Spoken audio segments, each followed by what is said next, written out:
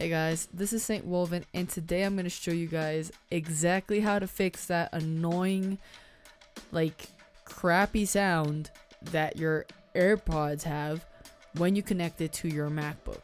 Now, the reason this happens is, from what I read online and what I learned about it, apparently, it's kind of like if the AirPods had a stroke and you're like, well, are we a microphone or are we headphones? Let's do both poorly. So, yeah. What you would have to do is obviously first connect your Bluetooth, connect your AirPods. So I'm going to go ahead and do that just now. Alright, so after these are connected, we're going to go ahead and go back to our settings and go to sound. And you're going to be able to see a couple options here.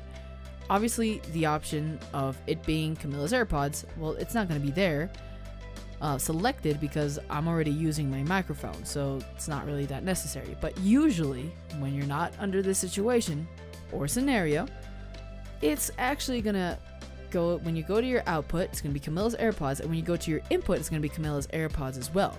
You're gonna go ahead and deselect Camilla's AirPods and just select anything else you might have there. It could be, I don't know, the internal built-in microphone. It could be a microphone like a standalone one like this one, but this will make sure that your audio is working fine afterwards, and you'll notice the big change once you just change the input.